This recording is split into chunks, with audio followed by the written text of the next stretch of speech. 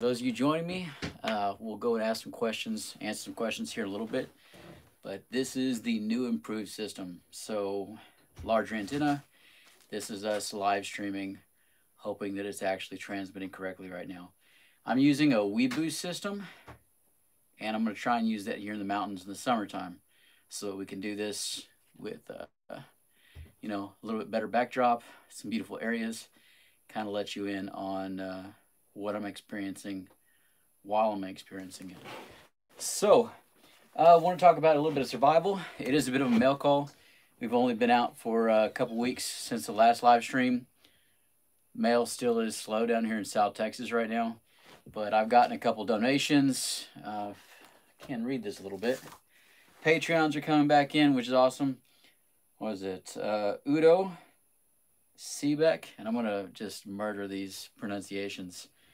I grew up on the border. I know Rodriguez and Gonzalez, but Seebeck donated $6, and Paul Goldburn, he donated 25 bucks, and that'll go towards more leather and more buckles and things where I can build for the BSA, so that the horse program continue on, and so that y'all have more adventures in cooler places. So the further I can go with a horse, the more fresh I am and the more able I am to make the videos in those truly remote areas. So it works out pretty well.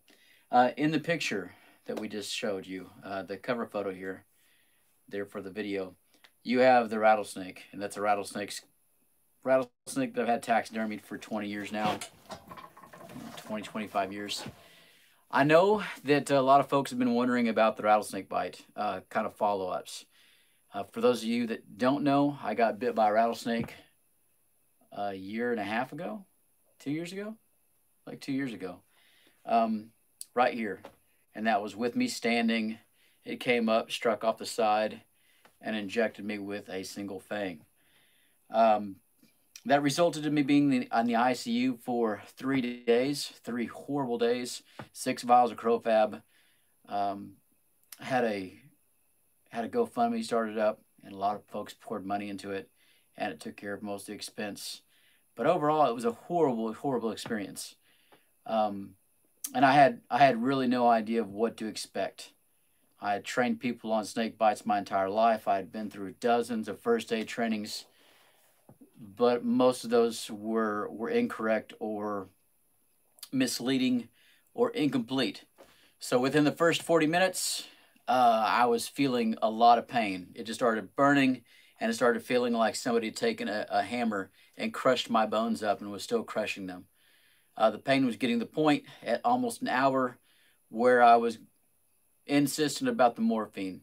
So you can imagine me going, hurry up with the paperwork. I would really appreciate some morphine. So it became a lot harder to concentrate until I got that sweet, sweet morphine. They tell you not to run down trails, not to get panicky, not to freak out, just to take it easy. But if you're in a remote area, you need to start trekking immediately towards your destination where you can get a vehicle or get on something that can get you out of there.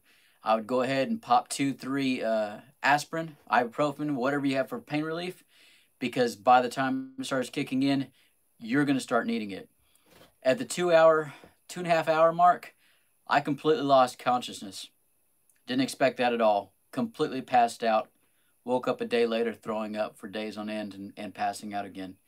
So if you're not moving down a trail or moving to an area where you can be transported out of there, then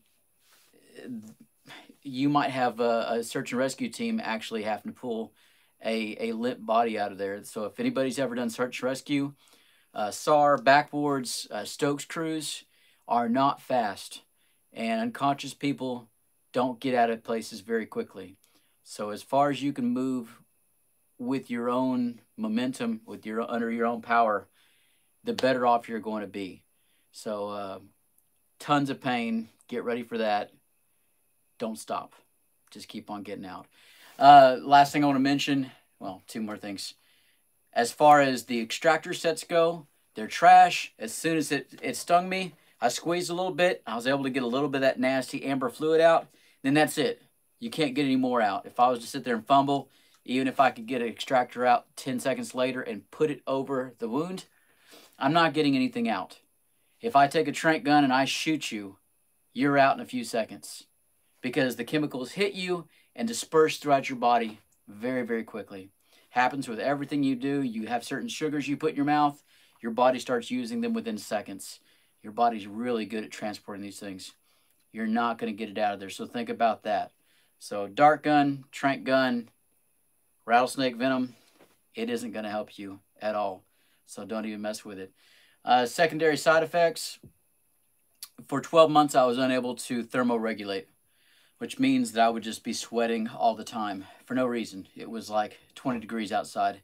I had some first aid trainings that I went to anyway and pushed through, but I was just sweating, disgusting, unable to do any kind of temperature regulation. Not cramps, but inflexibility from my hips down.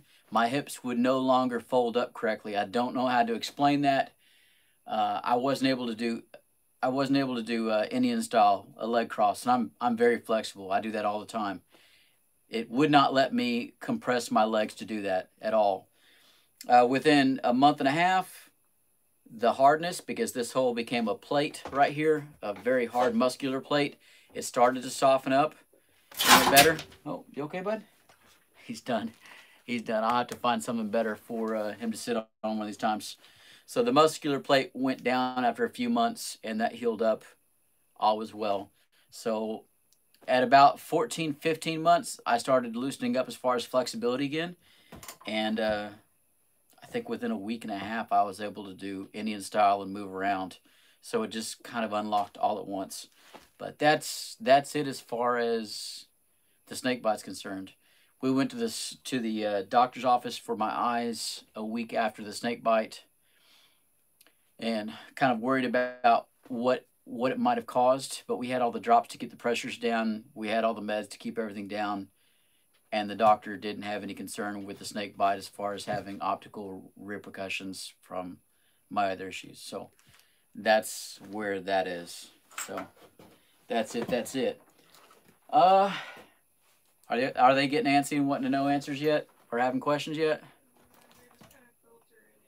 That's is that Huck or a stuffed replica? Trip asking. that is Huck. Never mind. Yeah, he's done. He is done. All right. So while folks are filtering in here and trickling in, that's Shauna Hansler, my wife, back there talking, and she was mentioning Trip. Trip has a channel. It's called Trip on Two Wheels. He does all kinds of motorcycle stuff. If you want to, if you're up for motorcycles, I mean, I think everybody kind of has something in their heart for a motorcycle. He's got an awesome channel out there. He actually brought a scout troop down to the property a few months ago and has some really good kids. So if you want to show him some patronage and throw him a like or subscribe, I'm sure Trip would appreciate that. This knife right here, this is the one that everybody is wondering about. The latest person that commented on it on a video was Mark Merriweather. And Mark Merriweather, if y'all don't know, is part of Foraging Texas. He is he has a lifetime, a lot more information than I ever will on what you can forage out here in Texas as far as food, useful medicinal plants, just useful trees, plants, everything. And the guy's got an amazing channel and one of the biggest resources as far as what you want to do or how to identify anything out here in Texas. So Mark Merriweather was talking to some folks, having a live stream, which he has an awesome one that he does in the mornings, drinking his coffee. And he was talking about this knife. And I've been begged over and over again to explain this knife and what it is about this knife. Where it came from. This is, as is explained to me, is kind of a gag gift. This was given by a great uncle to this property. So we used to have a big gun rack and had all the hunting guns up there. This used to be just a hunting piece of property, and all the family would come together. And this sat up on the mantle with an old, by the time I came around, it was old, with an old staghorn sheath, and it was called the neck chopper. And my family would terribly come out and use this thing and hack necks off of animals they had shot. If so, y'all have seen with the HD stuff, kind of the cuts back here and the dings back there. That's from somebody in my family tree taking a hammer to the back of it, putting it up against a neck, and hammering it through the backbone there, through the spinal cord. So I'm related to them, but I don't have to claim them all the time. And that's what happened with this for decades. About 20 years ago, I adopted it. I started sharpening it in the blind, and then I started riding for months on end as a trail guide back in the Davis Mountains and horse. And this came with me. And I started using it more and more, figuring out what it could do and what it couldn't do. And it just became a very iconic knife. It went from the neck chopper to Bob's Bowie. Now this knife is 13 inches long. It does have some dings on it, which will take me all of 5 minutes to sharpen out. And that's because one of those uncles came out a few weeks ago and shot a deer. And I went ahead and helped him out cleaning the deer. This is his first deer ever. And I cleaned the entire deer with this giant knife, which I hadn't done in quite a while.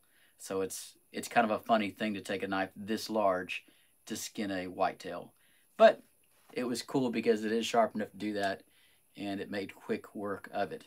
So 13 inches long. It does have the stamp of original Bowie on there. I think most of y'all can't really see that through the patina, so that's fine. It kind of looks cheap. It does say Italy back here. I've had a lot of folks ask me, is this a Solingen? Is this a German blade? I don't believe so. The Solingens are much shorter. I mean, Brie has one, my daughter Brie, and it's this big. It's like a toy knife. So their little bitty Bowies are tiny, tiny things. This is rounded out a lot better. This thing's a lot more sturdy, and it's going on almost 60 years old. I had not found one like this. I'm looking for replacements. I went ahead and bought another Bowie with the same profile, same length. It had wooden scales over here, but it didn't quite have as much metal out here. It was just a tiny bit thinner. I mean, you would have had to have calipers to figure out how much thinner. But that little bit of thinness took down the weight in the blade, and it really didn't have the follow-through to chop through trees like this one does. So the weight out here in the front of the blade, the dynamics of that blade, even though it might look the same, you might think it'll work the same, there's a lot of balance and a lot to these blades. So this one has enough weight in it where it's really able to go through and follow through and act as a bushcraft knife as well. That being said, y'all will always see this. This is my favorite knife ever. Oh man. Assuming it fits in the sheath that I made for it. The new project blade is this. All right, y'all see that thing? Right? This is going to be the project blade. I'm going to put it back together. It looks like it might have been in a Halloween skit or something. It's got some red spray paint on it. I'm going to take down the handle a little bit, make it a little bit more custom grip, sharpen it up. But this is going to be the new bush blade. I don't know if y'all can see the thickness here. This thing is heavy. This is called a cotillion, and it's pretty much a World War II medic sword. And I got to touch one of these things about a year ago. I was extremely impressed by it, and this is going to be what I'm going to be able to build with some of my larger projects. Could I go cut down trees and build things with my Bowie? Sure. Should I? Absolutely not. So this is the key to the city, really. This is going to be an amazing thing. It will not go with me on horseback because it is several pounds, but y'all should see this thing making a cameo on some of the episodes here in the next couple months. So on this channel, Bearly Survival, I'll go ahead and do a rebuild thing on this, recondition this knife, put it back together, give it some real love. It's got some history behind it, and it's time to show y'all what this old model can do. I want to kind of sell a few people on this. It ain't an axe, it's not a hatchet, but effectively, it's going to play the same role as one would. So I'm excited about it. It'll be functional, it'll be helpful in some ways. Last thing I want to mention, I had a couple guys contact me about leather parts and pieces and tools. So Mr. Pope called me up, and he's going to be sending in some leather shop tools and a few scraps. Has arthritis. Older guy that's been doing the leather working for quite a while. Can't quite do it anymore. He's got lots of other things he does. Awesome guy, but he's going to send us some of the tools so that I can outfit some of the Wranglers on trail, and so that I can get more of these projects done. I had a couple other people contact me wondering what they could do. I had one guy question and ask. I had talked about saddle strings and horn wraps and what kind of leather I'm needing. I don't need to buy saddle strings. I need to buy the leather that I can make saddle strings out of.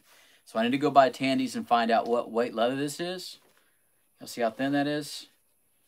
So I will take something like this, a big half-hide side of it, and then I will cut it down to saddle strings. And saddle strings hold your saddle together. They also hold on all kinds of stuff that you tie onto your saddle, but they hold the saddle together. And the horn wrap is going to allow a lot of the old wearing on these horns to just kind of be reconditioned. It's a really good way to wrap around it and to take care of it. But I use something like a stripper right here. Set your length. I take my big giant hides and I pull and draw knife all the way down them. So I'll take a 6, 7, 8 foot long cowhide of whatever diameter, whatever thickness leather that I need, and I make my own straps, my own horn wraps, and my own saddle strings. So that, I mean, it goes a long way if you make it yourself, and that's the plan. So Tandy's is where we're gonna go for that, because I really don't have very many options. If y'all do or have any ideas, yeah, send them out to me. I'm out here in South Texas, so whatever I can get delivered out here, that's what I'm looking for. So buckles, leather, and tools. As if they break ever or wear out, that's another phone call, and I guess Amazon or somebody else sends it out here. But that's it. I think you want to ask some questions, guys? Yeah. Will you continue to upload to your main channel, or is this your upload channel now? So yeah, it's been interesting the last few months. I think everybody's been going through COVID. I did lose some Patreons. It's completely understandable because everybody's hurting out there. We're hurting out here, so it's affecting every aspect of our life. I did have a network TV show come out, and some celebrities come out and work on the property for a while, and that took up more time than you might have imagined. It's very efficient. It was cool to see behind the scenes and see how all that was done. I can tell you about that here in a few months when I'm released from an NDA, a non-disclosure agreement, but that was a huge portion of where my time went. I'm now putting together the programs. I'll be filming tomorrow morning, bright and early in the morning, doing more primitive stuff. I know that a lot of y'all indulged me with the horseback stuff that I showed. I've been wanting to do that for like 12 years, so thank y'all for putting up with me when it came to that stuff. The chicken coop build, getting some brownie points, making a chicken coop for Shauna. I might as well make a video on that, right? A couple things like that. It wasn't really what most folks on the channel wanted to go for. And I have literally hundreds of ideas and things that I want to teach y'all, techniques and skills, and just weird insights into what I've been through and how to get through stuff out in the wilds that is going to be posted onto the Bob Hansler channel. So that's coming up. More stuff to come. I know the steak on a rock was kind of a throw out there, not primitive, but weekend warrior trick, pretty much. You know, a camping hack. So we're going to be back to the purely primitive stuff here tomorrow. I'll have that edited up in 3 or 4 days, weather willing. So this channel was kind of designed and developed. The idea behind it, we'll see what it becomes, as kind of an outreach for you folks. If y'all have questions that y'all want to ask me, this will be easier for me to be able to communicate with y'all and get things through. It's also kind of a testing ground. If there's stuff that y'all want me to try out that I'm not sure is going to fly, or don't know exactly how YouTube or y'all will like it or not, that's going to be something that I can post here. I know that a lot of folks just want to see a lot more of Huck, and that's in the works. We do have a Huck cam that he can wear, so there is a Huck episode that'll be coming out here in the next month. But this gives me that avenue where if a hurricane comes through and there's 10 days, I don't have the ability to go film out in a hurricane, then I can get a little bit of content out there. I think some of you, if y'all been watching the channel, the algorithm, the all mysterious algorithm on YouTube, it likes y'all to put the thumbs up. It likes y'all to comment a whole bunch. Just keep on throwing comments on there. It likes the amount of time y'all spend on a video. So if the video is 10 minutes and y'all watch it twice, you've given me 2,000 or 200% of the watch time. All of those things matter as far as getting my channel and getting the views up so we can afford to do this. But lately, the last 8-9 months, y'all might have noticed that some of the videos were awesome, but they didn't really go anywhere. YouTube seems to be penalizing folks that don't post once a week or twice a week, just flooding content everywhere. So what I'm going to have to do is start to really push the content and get a bunch of smaller projects out there so that hopefully that I get back in the favor of the algorithm gods. So if y'all have any insight in that, if y'all have any ideas of what's going on there or any other ways that I can attract their mercy, that would be appreciated, because it has suffered. I'm pretty sure I know what to do to get the views back, and we'll be working towards that. What else you got? Half-Bean Survival asked what kind of scales you're thinking of for the chopper. The scales are going to be the same. Same scales on that big cotillion. I'm going to go ahead and sand it down and make it where, you know, you kind of have the finger depressions where it holds in your hand real well. I don't like the lacquer where it becomes slippery if it gets bloody or anything else on there where the knife might come out of your hands. So I'll probably sand it down, get back to the normal wood grain, infuse it with oil. I've got quite a few different stains up here that I can use on it to kind of prematurely stain it until the oil takes effect. But that's going to be the plan, is to kind of give it more of a naturalistic coloration. That is my timer real fast, guys. Hold on. Oh. There we go. Got it on a power saver mode and a motion sensor, and I've still got to get the motion sensor aimed down right now. So we're slowly getting things wired up. Slowly. Will you be doing any in-person talks or presentations this year? Man, I wish. So we were in the plans. We were talking to Texas Parks and Wildlife Department, and some of the game and fish places. We'd done some talks for a few folks, and they really, really appreciated what I was talking about and liked the presentation a lot, which meant that I had room to improve it. Put a slideshow, everything else. I love getting out there. I love talking to folks. I love meeting people. Because after a few months of being out here and talking to Huck, I get to be a bit more social for a while. So I want to, once everybody starts getting vaccinated, I would like that to open up once more. I suppose probably late spring, especially in the fall, I'll be contacting and reaching out to those folks again to start doing that once more. Tentatively, mid in March and beginning of April, I'm going to try and put it on the calendar here in the next couple weeks. But there in West Texas, I'll be heading to the Davis Mountains to start working up on horseback and working on the backcountry trails, clearing trails, building up the remote camps and getting everything supplied, and start taking people out horseback. So if you want to go out and trek with me, I'll do it 2- and 3-day treks through the spring. Call them up, $80 a day.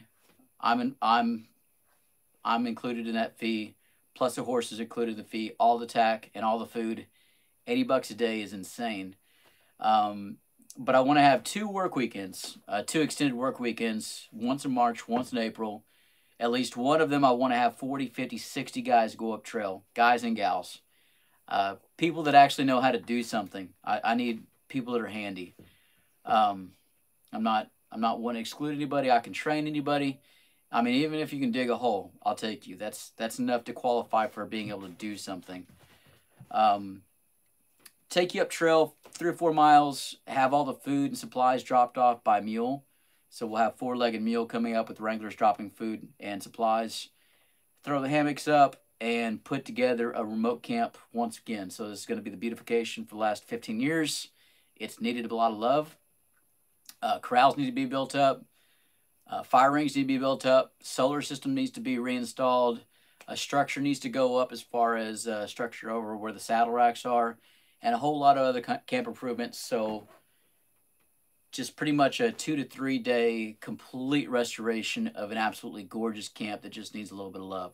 So 30, 40 hands, stuff will get done quick, and lots of stories will be told, lots of good times, lots of good campfire stuff, and amazing food. So I will get that calendar out here in the next couple of weeks, get that finalized, and if y'all want to come out and have, man, I live for this. This is the most amazing time, is to find a bunch of people out on trail and to go fix some stuff, is to be in these beautiful areas and have this happen. If you want a once-in-a-lifetime opportunity to go out and hang out with some amazing people and really expand your tribe, this is your opportunity. So West Texas, Davis Mountains. It's 6 hours from where I am, and I'll be there for months and months, all the way till August probably. But that's where I'm going to be all about, is the desert mountains. So come join me. Come join me. Come join me. Do not miss out on it. Jason Prairie asked how the agave grove is going. Oh, God. All right. So I've been putting that off. If y'all want to come in and work the agave grove, come on down. So most of these came from like Terlingua area or in the Davis Mountains. They're the blue agave with a couple variants. And I started them out here, all the way down here in South Texas where the humidity is. We don't get a lot of cloning or pups off the ones in the mountains or the desert. They usually grow just from seed. So maybe you see a pup off of 1 out of every 50. A pup is one of the babies that comes out from underneath the plant. Here, with the nutrients and the humidity, I'm getting like a dozen pups off of every plant. So I have 200, 300 babies that I need to go ahead and pull out right now. At least. Yeah, at least. And I kept up with them last year, but I am going to have to put in more rows. I'm going to have to go in there and pull them again. They're insane, and these agaves are over my head now, which they only get a little bit over waist stabby in the desert mountains. And some of these leaves are this wide now, at least this wide. So I'm going to go ahead in the next 2 weeks and do the agave baking, because I've got one picked out. It is absolutely humongous, and it's time to show y'all how that's going. But if you have humidity, they are proliferating like crazy. The growing profile is nuts. They're growing like weeds, actually. So we'll see how that goes. It's like a bamboo almost. It really could get out of control quite quickly. So we'll see. We'll see. Carlos Baca wants to know if you're going to do any more snake trapping videos. Heck yeah. I'll have one out before March, hopefully, if the weather works. Shoot. We're gonna do one more down here starting in the spring, and then I'm taking 30 of my traps to West Texas in the Davis Mountains. I let a snake wrangler mess with them this last season, and he caught some absolutely amazing snakes down around the base camp and in some of the side canyons. So we're talking Trans-Pecos copperhead, Trans-Pecos banded king snake, Texas night snakes, all kinds of beautiful, exotic, strange, a lot of them venomous snakes out in the Davis Mountains. So between March and the end of May, I'm going to be snake trapping 24/7 on top of the other videos I'm making. I'm just going to leave them out there set in good spots, and y'all are going to get to see some truly different things. So get ready for that. I'm looking forward to that. As soon as June, July come in, when I'm out on trail all the time, I'll pull all the snake traps in and go ahead and basket them up because I can't be away for 6 days at a time.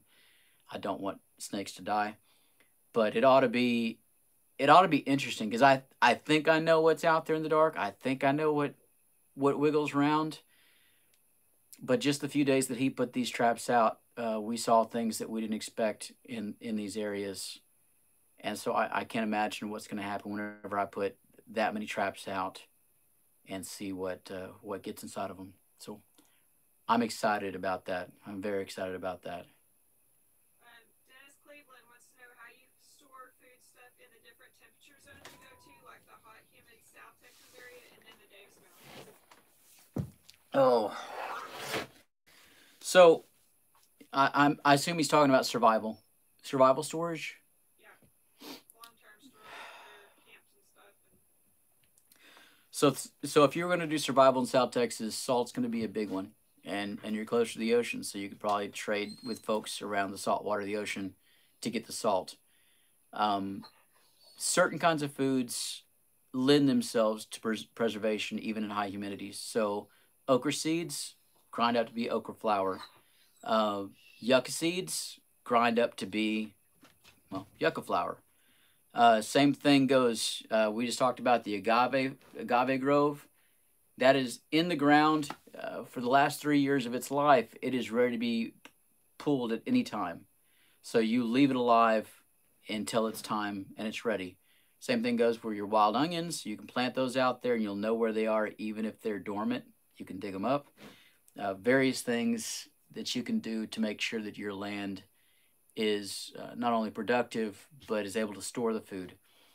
I say this because South Texas is absolutely horrible when it comes to trying to maintain food supply.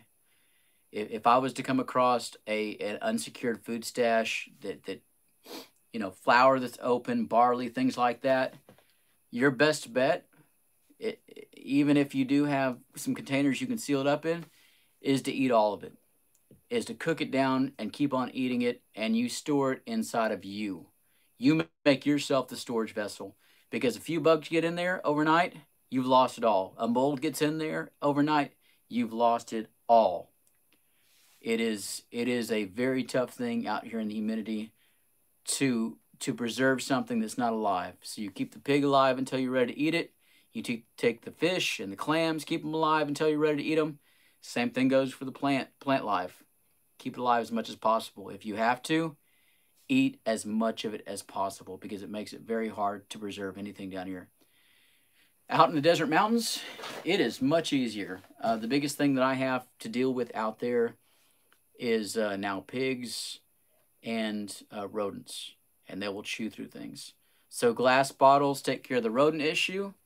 I have 55-gallon drums. That used to be okay. That used to be all I need, 55-gallon drums to put supplies inside of. The pigs are starting to flip those, like throw them up in the air. And I've got a few where they've actually put the tusk through the 55-gallon drum. I haven't been able to open those things up yet, but they have opened up the number 10 cans. So, a big number 10 can of peaches, a gallon can of peaches. They've been able to bust that open. And just to have a pig think enough to know that if they got through that metal, there'd be food. I don't understand. There's no substance on those cans to make them know that there's something in there worth fighting for that much. So that's your big hurdles. You'd have to put it up in a tree, up in a rock cairn to keep it out of the pigs, and then secure it with metal or glass to make sure the rodents can't get into it. And that's your two main barriers.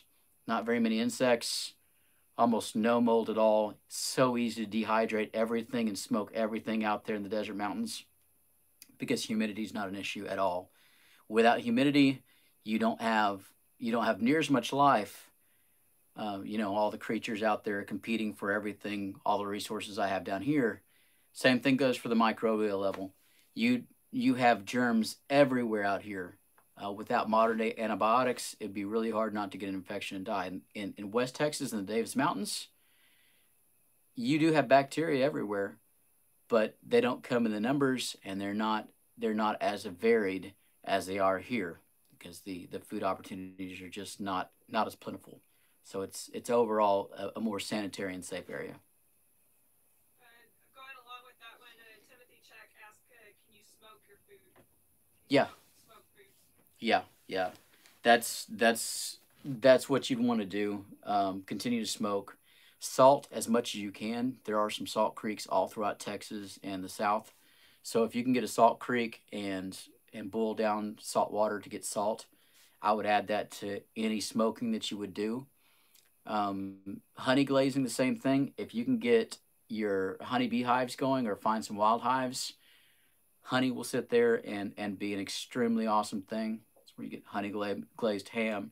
You know that nothing really grows in honey, but you have to sit there and incorporate all these things to try and preserve a little bit of meat or a little bit of food. And it's really a struggle. If you're not doing this primitive, if you want to just go and bottle things in glass bottles and jar it up in a pressure cooker, that'll work. That'll absolutely work. But trying to do it with the primitive methods is extremely tricky when it comes to humidity. A lot of times you're going to spend more effort trying to preserve it than it would be just to try and eat it all as much as possible. So you're going to make sure what you're doing as far as preservation isn't burning more calories than what that food that you've just stored away could possibly give you. That's why I am now growing walnuts. I've got a half dozen of them now, Texas walnuts. I'm going to be in the Davis Mountains, and I'm going to try and get as many of the little guys that come up in the creek beds every year. I'm going to dig up hopefully 100, and I'm going to bring them back down here. The ones that I've had in the last year, they're doing amazingly well. So even if I don't like walnuts, or like my wife, she's allergic to walnuts, the creatures that it can support, the squirrels and everything else that would come in for the walnuts, that's a food source as well. So I'm trying to optimize a lot of the land, give it what it needs, and bring in species that can possibly save our lives, hopefully. And there's a lot of tricks. I want to push as much as possible to optimize, but there are always going to be some tricks that I won't actually tell y'all. Um, we'll get into that. We'll get into that next live stream. We'll talk about deer hunting and everybody's plan for the shit hits the fan survival tactics and foraging theory, all that good stuff. We'll do that next time. Tim T wants to know if Bree's ever going to help you do any more videos. I sure hope so. Bree is now a senior in college, so she's just not out there messing around. She has been just knocking it out. So it's not that she hasn't been around. She has been, but when she comes down here to the ranch, it's like recovery mode. She's got to eat some of Shauna's banana pudding. She's got to eat some home cooking. She has to get some sleep, and then she's back to the grind. So she is out there doing absolutely fantastic, amazing things. We'll see what we can do about next year. I think it's going to be next year before she can come up and breathe for a moment. So we'll see. We'll see where that goes. I would like to see her come out. When it comes to what I was hinting about with network TV, being out here doing some episodes with me and whatnot, Bree was in those episodes. So those of you that are wanting to see Bree out there doing something amazing, give it 4, 5, 6 months, and you'll get your wish. I've just got to keep on teasing you guys. I'll have more information when they release me from the NDA, and I can tell you all about the awesomeness that was. All right. So it was cool. It was absolutely fantastic.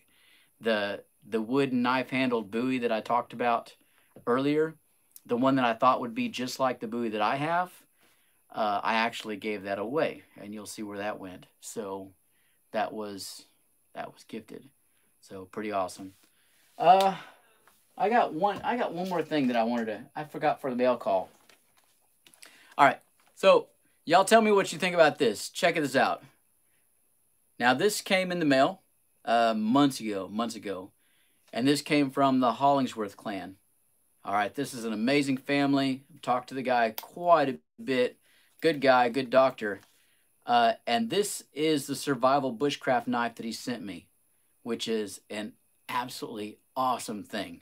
So if y'all have any knives y'all want me to review, I'll be reviewing this one. I would love to see what y'all have. I am a knife guy for sure. I don't have very many, but the ones I have, I take care of quite a bit. So undoubtedly, a few of you are gonna just go, "Oh, gah!" But look at this monster. All right, this is different. This is a very, very different knife than what I'm used to. I'm used to little Skinners, like Green Rivers, or my big guy. So y'all want kind of a side by side. There's the difference there. Y'all see that? Quite a bit of difference, right? From my big knife. Now, the double angle there, I judged this thing pretty harshly when I saw it. I did. I guarantee you I did. I thought all kinds of things. How are you going to sharpen that? It kind of looks weird. I mean, it looks cool, but I'm all about functionality, right? And it's a very meaty blade, and I appreciate the meaty blades. Okay, I thought this was going to be ridiculous. I used this a few weeks back, and it's not ridiculous. It really isn't. So the front profile of this blade worked like an ulu. So you put your hand back there however you want to, and you can work all the way through whatever animal you're going after. This secondary level right here, I thought that was just ridiculous until I actually used it. So as I was taking the skin off, I'd pull the skin back, get that edge, and come down. That would catch right there on the edge, on the skin, right where I was parting it. And I could go all the way down and pull all the way down without messing up the meat at all. It acted like a gut hook. It acted a heck of a lot better than a gut hook. I've never gotten a gut hook to really work that well. This thing just,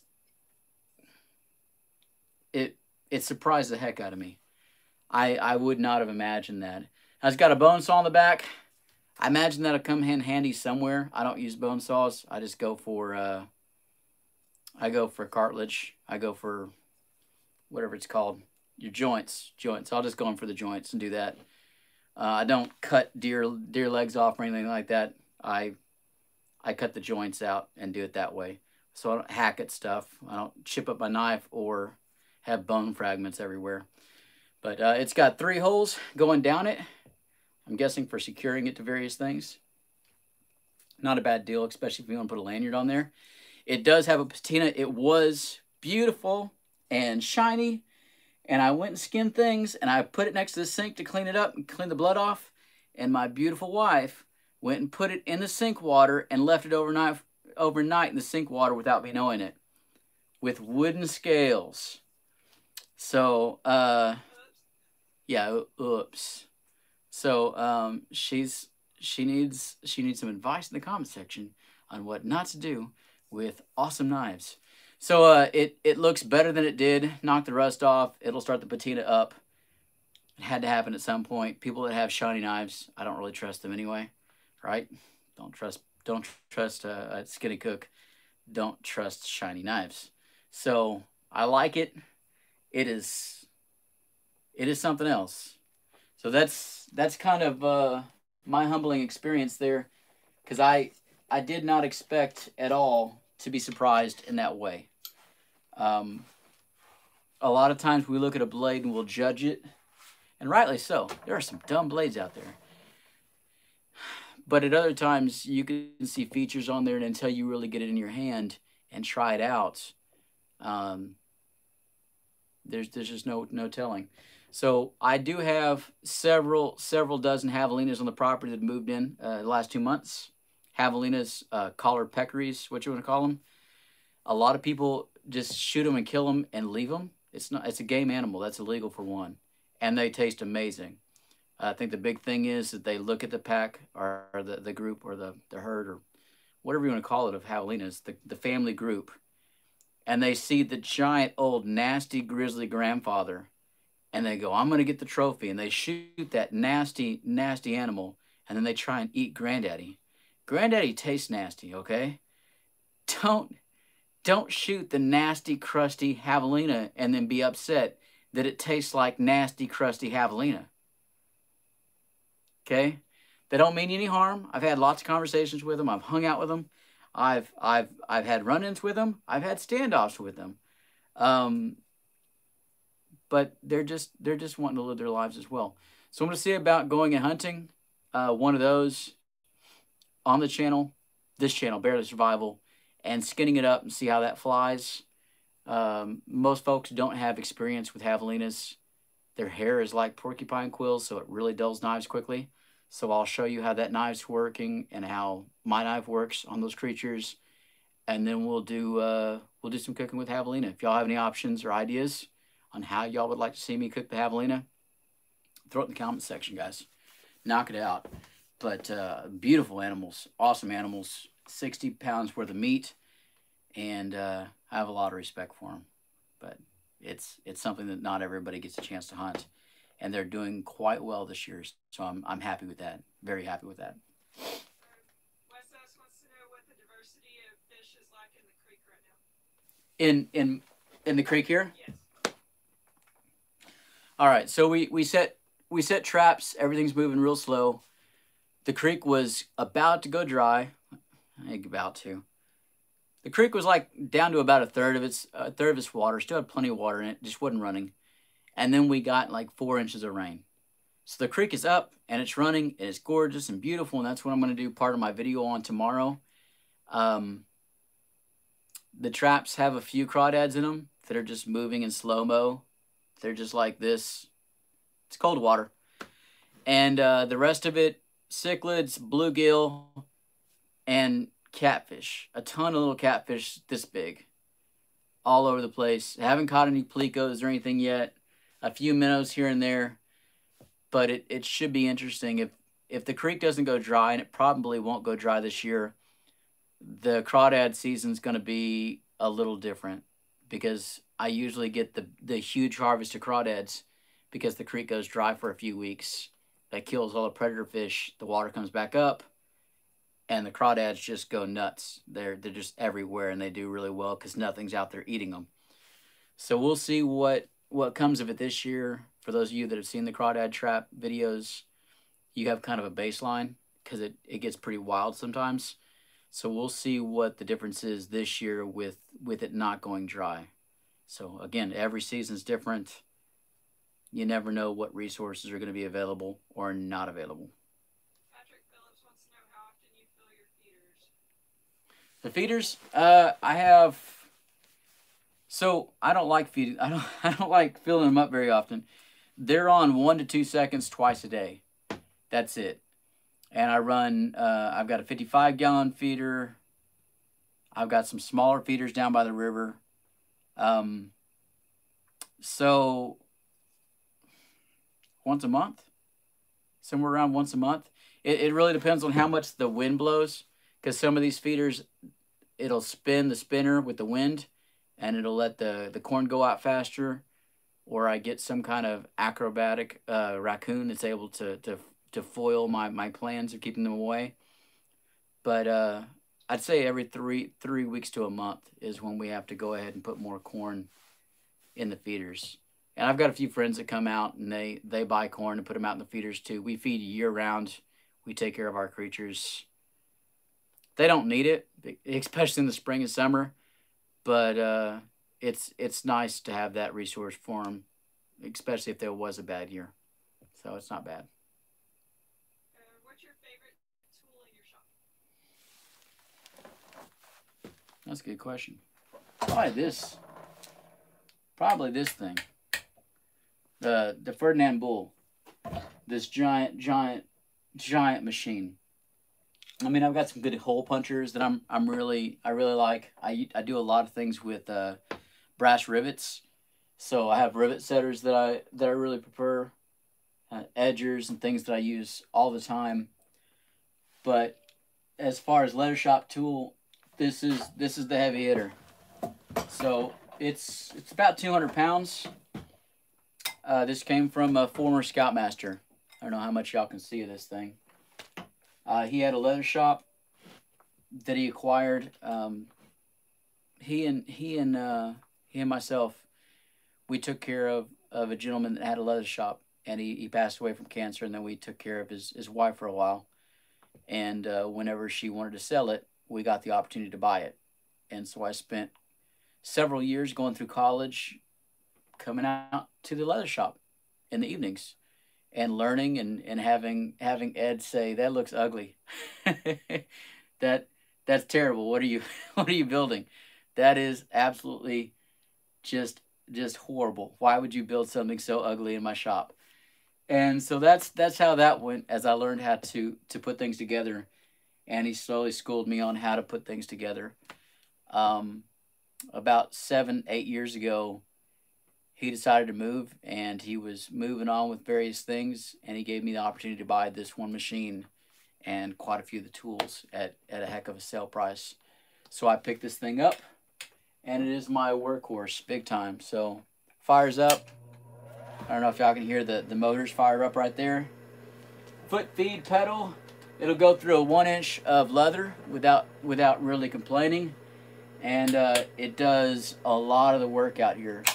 So I do a lot of hand stitching, a lot of hand sewing, but when I can get away with it, I knock it out with this. Hand sewing is always going to be stronger than what this can do, but as far as being able to throw stitches in straight, ooh, that's what this machine did a few weeks back. And those stitches were done by me. So if they look jacked up, that's because it's by me. But if they look awesome, it's because it's by me. The machine sits there and straightens everything out and makes it look really, really pretty. And the foot feed brings it down and it works real well. But this is the new shoeing bag for the trail shoeing kit for one of the cavalcades, the horseback treks.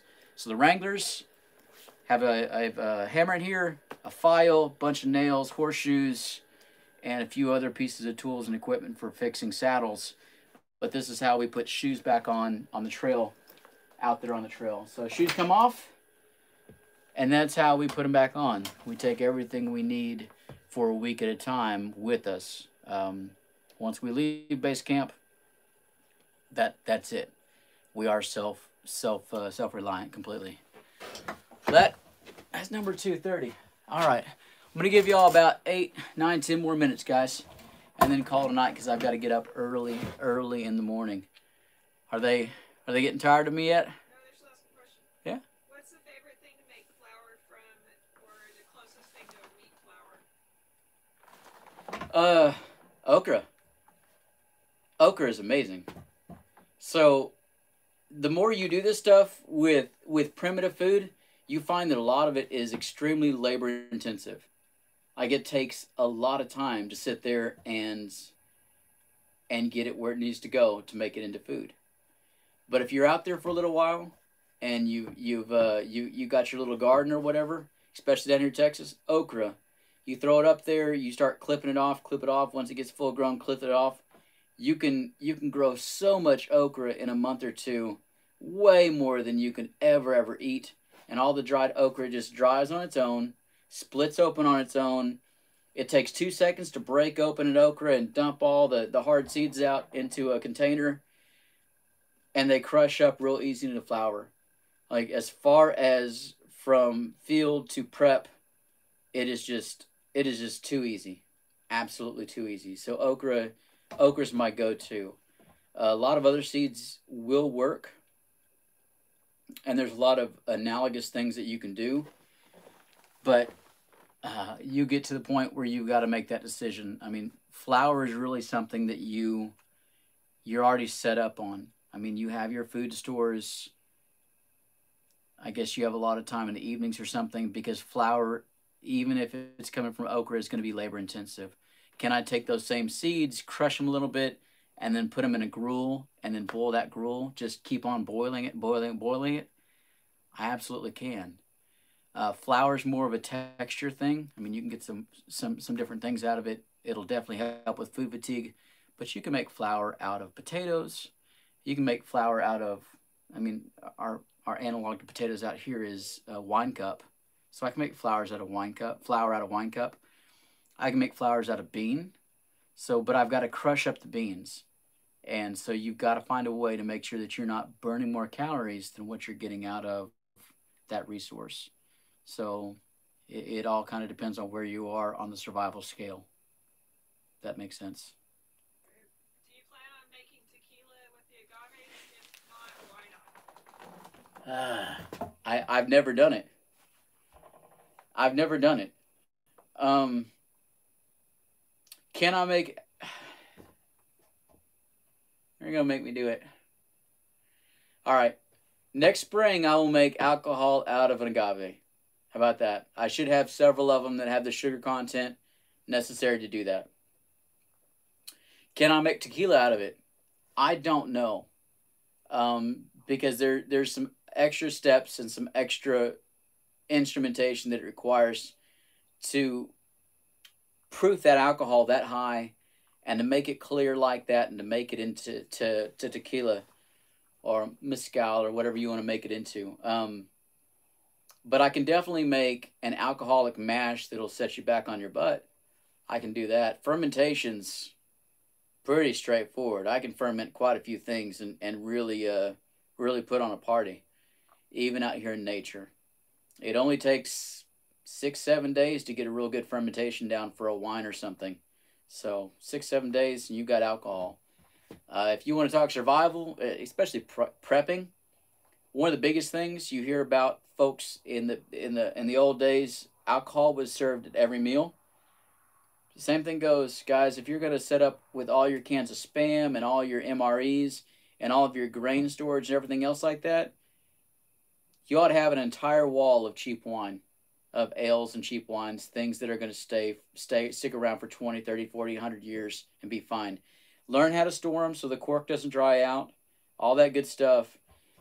But food fatigue and then being able to supplement your calories with everything that you put in your mouth ought to be calorie rich, and alcohol is one of those things. And once you drink the alcohol out of those carboys, out of those wine bottles, you keep those wine bottles in next season with what you're growing. Because I have Dublanc and wild little grapes growing out in the forest right now. Really excited about the Dublanc. Um, you can make more wine out of whatever kind of natural fruits you have out of there, or whatever kinds of whatever kind of fruit trees you have out and around your area. So you can ferment whatever you have in excess of what you pick out of the forest. So wine bottles are important. It's even better if you start a survival or prepper situation with the wine bottles already full. So think about it. And this is one of those times when the fruity girl wines, the fruity wines, I drink them all the time. All right, so call it what it is. I like the fruity stuff. I like all the wine. Um, but with the higher sugar content, you're gonna get more out of it. That's just what it is. So consider that an entire wall of wine. I would say that that needs to be part of folks' prepper unit for sure. I would go for that always. What are your thoughts on making cheese? I live in South Texas. Um, I've never done it. I never have. Um, as a biology teacher, as a survivalist, I know that cheese and dairy products is one of those things that really changed the world, that allowed folks to eat through the winter time and get the fats they need, because we're all fat deficient when it comes to the winter time. The animals are starving, they're running out of fat. We're eating the animals that don't have enough fat. It's definitely something that we have to work at. Protein's fine, protein's everywhere. Fat is what you need, calories is what you need. So cheese makes up a whole bunch when it comes there. If I was really worried about things, I imagine I'd go get some goats and start working at the cheese thing. Milk at the very least, but I need to. You just kind of poked a hole in what I do. I probably need to go and figure out more about how to make goat cheese, what the preservation is on that, how to harden it up, all the physics behind what it means to make cheese out in survival.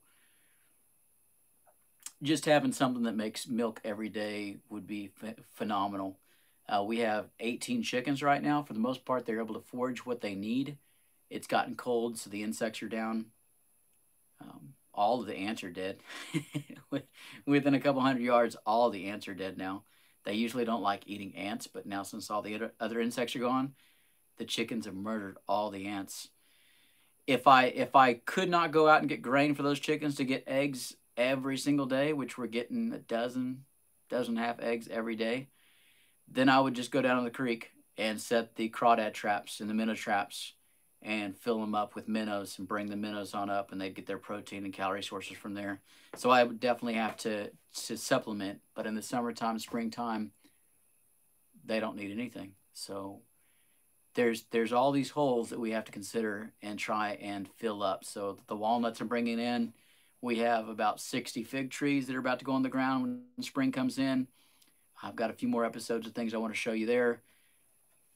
I don't have the milk, but I have countered that with the agave. So I have enough agave where if I can bake one every 3 to 4 days and have all the calories that I need, to keep my family moving and grooving and going. So, but it's definitely something I would probably need to take care of and check out, especially the calcium content after a while, especially if you come to an area that doesn't have a whole lot of calcium. So, yeah, I need to do some homework then, I guess. What's your favorite primitive fire starting method and why? Primitive? Yeah. How primitive is primitive, guys? I mean, my favorite one's to find a lightning strike and go up and pick up a stick that's on fire. It's super awesome. My goodness. You've seen me use ferro rods. Those aren't primitive. Really, the only option that I would like. I mean, you can sit there and you can do friction sticks, especially if you have 2 or 3 people there. With 2 or 3 people sitting in there and switching out on the same stick and everybody facing each other, you can get it going. I don't like fire bows unless you've made 1,000 of them and you don't get the physics down just right. It's just a whole bunch of frustration. You might never make something that's viable. So 3 people all doing that, sitting there going down, that's an option. Piece of steel, like my knife, finding a piece of flint, there you go. That's what I would prefer. Throwing sparks. Sparks are already fire. I like that method a lot. I've made a lot of tinder bundles. I've made a lot of fires that way in my hands, and that works. Really and truly, though, it's the 21st century. A handful of Bic lighters, unless you're a chain smoker, you smoke a lot, has anybody ever used a lighter up? I mean, I think it's happened to me once where I used a Bic lighter up. If you've got your nest ready and you take a Bic lighter, you go chick, and you have flame for 1-2 seconds, and your fire started. My calculations, that's like 5,000 to 6,000 fires per Bic lighter. So there are ways to be prepared to make sure that that's not a consideration. I love coming back to the primitive ways and knowing how to do so. But past that, past knowing it and keeping the skills fresh and being able to practice here and there, it's a cool trick. Be prepared. Number 1, be prepared as much as possible, right? So, number 1 tool, look at that. That is your best survival tool. No, I'm just kidding. Y'all know what that is? This is the last thing I'm going to sign off on. I found this thing last year. My family used to go gold dredging in Alaska. We have a floating gold dredge. For some reason in Texas, I have a 12-foot long floating gold dredge, a big sucker with a 6-inch input. A big Bering Sea gold dredge is in my barn and has been since 89, 90. Okay, still there, looks great. This was shoved inside of one of the, I forget what they're called. It's where the water goes through to collect the gold, all right? This old thing. Y'all remember that? I think everybody had that in the 80s and 90s. That went to Alaska. I remember it in Alaska. That was another uncle's brilliance. It's got the ever-present north, south, east, west on the bottom. It's got a kind of a junky, what's it called? Knife sharpener stuck on there. And inside, you have all of the necessities. So I don't know. Cigarettes. I just dropped some stuff. Some weights, some hooks, some fire starting material in there. But I think everybody had this. And I imagine everybody sitting there nodding their head right now. For that one person that's not nodding their head and they go to their drawer and they're like, this is my prized possession, and you have one of these, stop. Stop it. It's going to hurt you. It's not good. It's not full tang. Buy full tang always. This is not full tang. Don't. All right? Don't do it. They said it was the Rambo knife. It is the Rambo knife. They're Yeah. all commenting. Oh, yeah.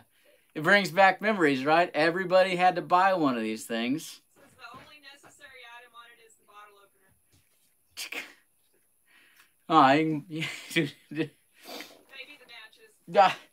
matches.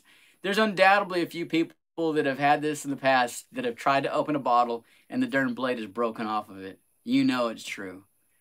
It's like tack welded onto this tang right here, to the tang guard.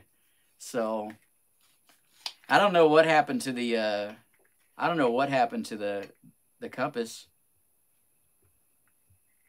No, it's all out of water. You can just about throw that compass at somebody and do something with it. All right, y'all ready for time capsule? This would kind of work if I could see, huh? All right. So I didn't know that was in there. Snare, or maybe they use that as a saw. It's like wire with some nuts on it. I don't know. What do y'all think? What else we get? Ow, something sharp. All right, got a clothespin, several clothespins stuck in me. Oh, that's hooks. We have some monofilament line. Still good to go. Got some weights that I'm dropping on the floor. We'll put back. Huh? My wife's hanging out the back door of the lab of the deal, and the horses just came up and scared her a little bit. More hooks. Hooks protected. How am I don't know how I'm supposed to start this fire. Okay. There's a piece of steel around it. The rubber band is not going to be functional ever again. They said that first one was a saw. Was it a saw? Yeah. It's a really fine saw. All right. And here's the strike only on certain things and the strike anywhere thing. Oh man, look at that. I didn't expect that to actually work. Those are 30 plus years old. Half Bean says he'd do a video with that knife given the chance. It's all yours, Half Bean. But when it breaks off and stabs you in the face, I'm just saying. I don't know. All right, guys. I think y'all are probably tired of me. Give me some advice on this. I've got to get better and learn how to do this because I want to do it more. If y'all have a certain day or night that y'all would like me to do this or a certain time, your input would be very valuable.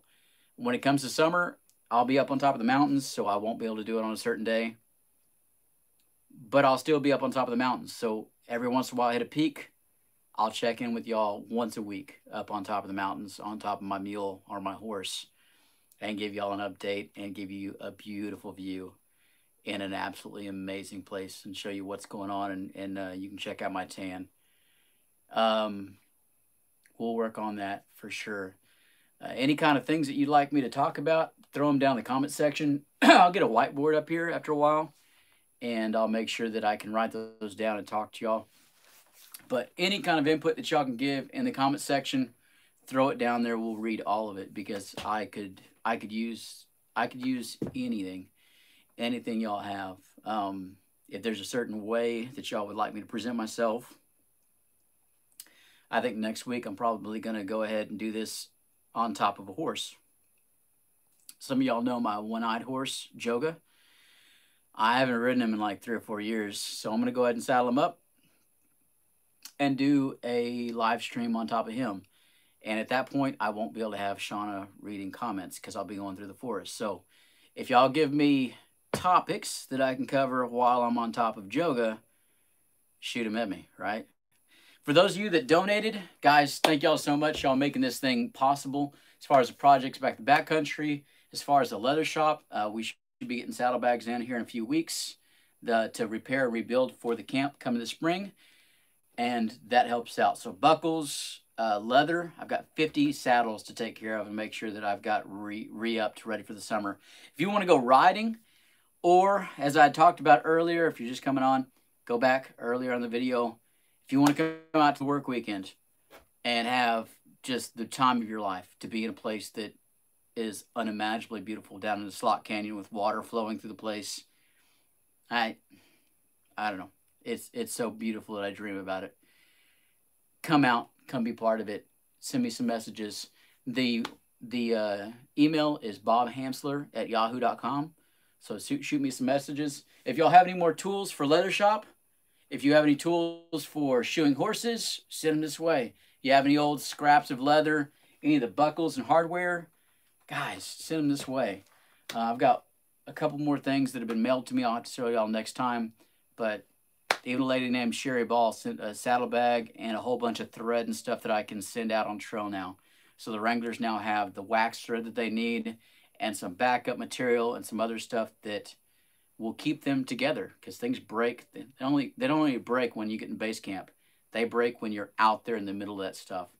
And so me getting the Wranglers, a lot of these guys are starving kids, like 18, 19 years old. They don't have the money. So y'all have a tactical flashlight, I'll put it in their hands. If y'all have a Leatherman, I'll put it in their hands. All the things that I know that when I was 18 I couldn't afford, or if I had, I would cherish, I'm going to try and get them what they need so that they're prepared out on the trail for whatever happens. So the first aid kit gets completely stocked. They have the tools, they have everything they need, and that they are trained. And that is what I want to make sure is happening. So adventures abound, more videos to come. I've got to get some good sleep tonight because I've got a video to post, or not to post, to shoot tomorrow. And guys, thank y'all so much for coming and watching this channel. Check out my Patreon. You Patreons are amazing. Thank y'all that have sent money on PayPal to my email address. I very much appreciate that, especially knowing what everybody's been through this year. So please take care. Please be safe. Please like, subscribe. And as always, till next time, y'all be good.